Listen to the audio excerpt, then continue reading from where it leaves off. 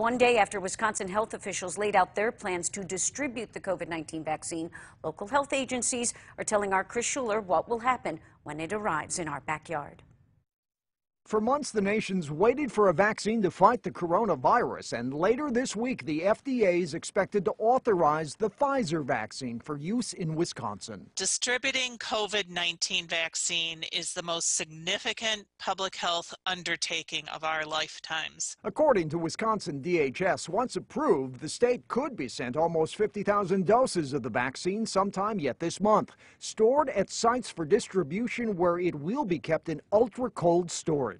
It will be sent in batches to hubs in each of our Healthcare Emergency Response Coalition regions. DHS says the state's 450,000 healthcare workers and then long-term care residents will get the vaccine first, but that could take a couple months. Other high-risk groups will follow these initial groups, and then the general public will also be eligible. It goes through the FDA. The director of pharmacy at Bellin Health says they are ready to vaccinate their employees. The plan is to administer centrally, so at one of a couple of sites. And when the time comes, they'll be ready to help immunize the general public. This vaccine is not like an influenza vaccine where you go everywhere and you can get the vaccine. We will administer these by appointment only. But Van Dyke says based on the fact that the two vaccines expected to be used from Pfizer and Moderna require 2 doses, it will take months to vaccinate everyone, and patience is needed. We're looking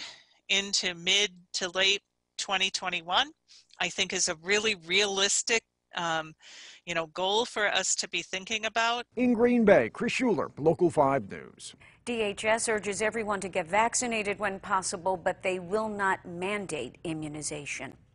Well, the governor